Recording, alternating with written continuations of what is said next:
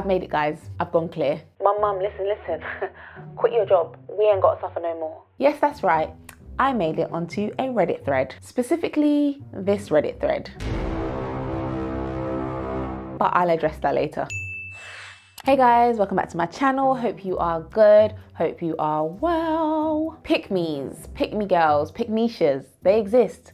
I've seen them. I've heard them. Heck, I've been them. But the way the word is being flung out, one must wonder, have we overused, misused, and abused the term? Have we just weaponized it in a way to shut down an argument that opposes your view and defends the people or the group you're trying to villainize? Basically, my question is she a pick-me or is she just disagreeing with you?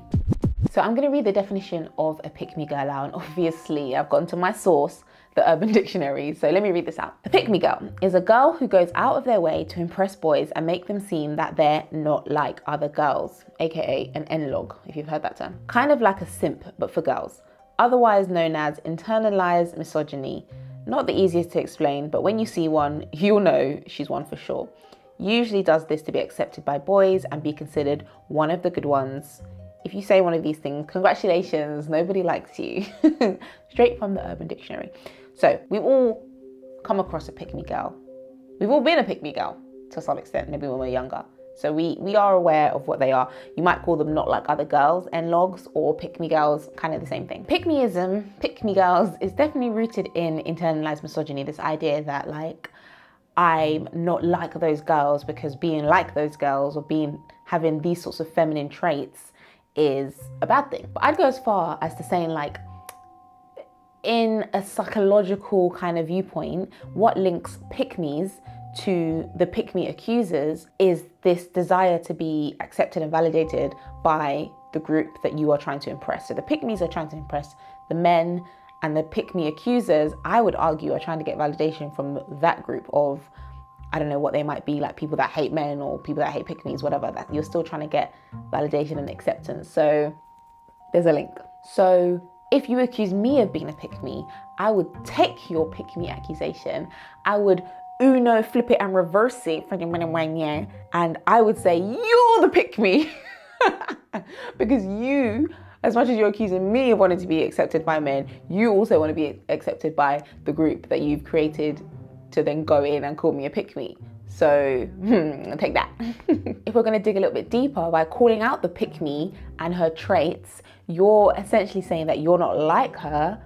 See where I'm going? You're not like other girls, which in turn makes you an N-log / a pick-me. So who is the pick-me now?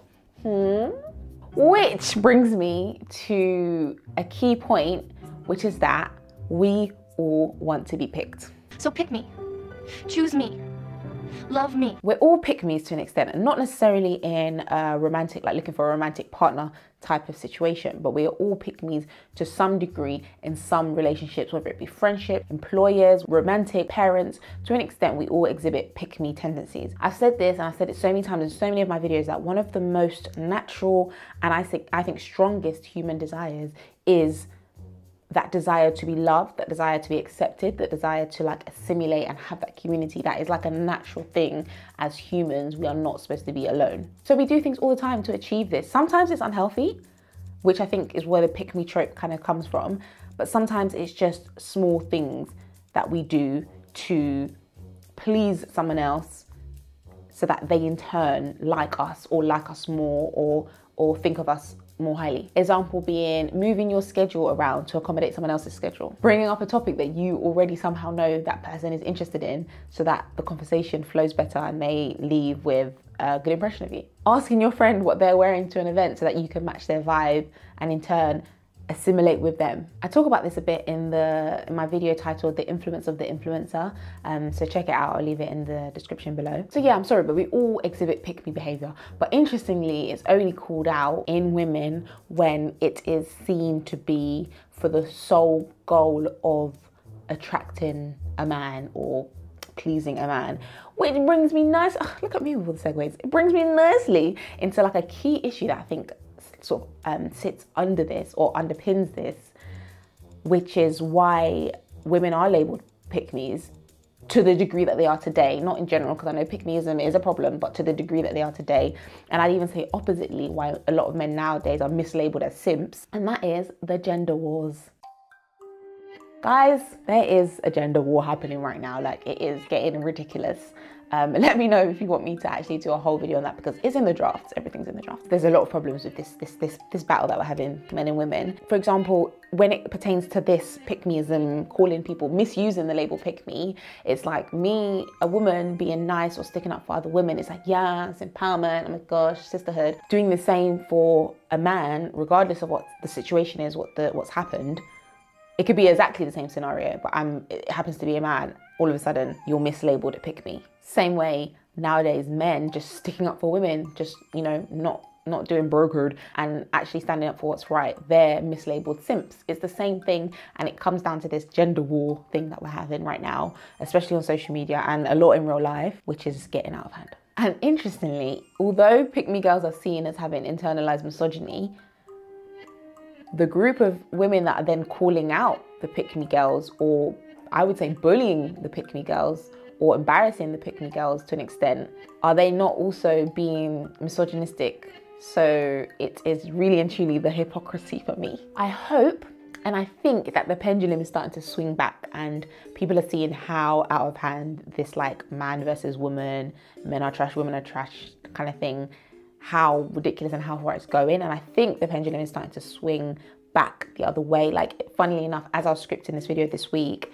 I listened to like multiple podcasts, and just so happened that the different people were talking about this. I think I was listening to the Receipts podcast, and they were talking about this whole like they talked about pick-me girls as well, and how it's been mislabeled, and also like men versus women, and not to hate men and not to hate women, blah blah blah. They talked about that. And then there's another podcast I was listening to, I cannot remember what it was, but again, they were kind of getting annoyed with how much people are being labeled mislabeled pick-me's. So hopefully it's a sign that things are starting to like go back to, you know, less relaxed.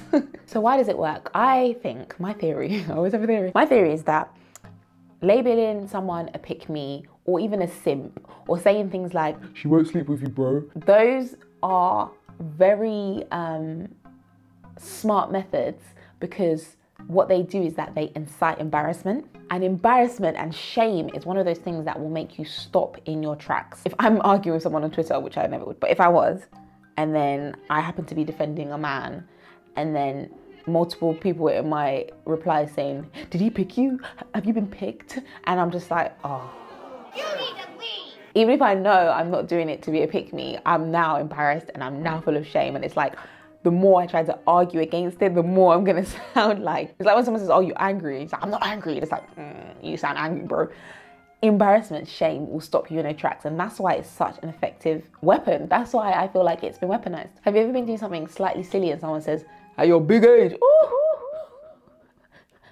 I'm gonna exit right there. So yeah, I believe the pick-me label has gone to a point now where it's been weaponized as a way of shutting down an argument that, for whatever reason, valid or not, is defending men, or a simp is defending women. So to address the Reddit thread, which all my friends laughed at me because I was called pick-me-ish of the week. One of the comments I saw in that thread was somebody saying that I'd recently done a video about Kevin Samuels, right? And I had angered a lot of men, which is true. And therefore, the video I did a couple of videos after that, which was called Men Are Trash and So Are We, in which I was calling out a lot of the things that we as women, I think, do that can be a bit wrong. Their theory was that I created that video to pander to the men that I had hurt in the Kevin Samuels video. But to that, I say it's very possible for me to say something like Kevin Samuels is a misogynist, and it's also possible for me to say that women are somewhat entitled. Two things can be true at the same time. And this is one of the biggest issues I have, is that we try to put ourselves in binary boxes instead of being a spectrum thinker. I did a video about this. It's right here and it's also in the description. Let me know what you think, because it's getting a bit ridiculous. Anyways, thank you guys for watching this video. Hope you liked it. Let me know what you think in the comments down below, and I'll see you in my next one. Bye.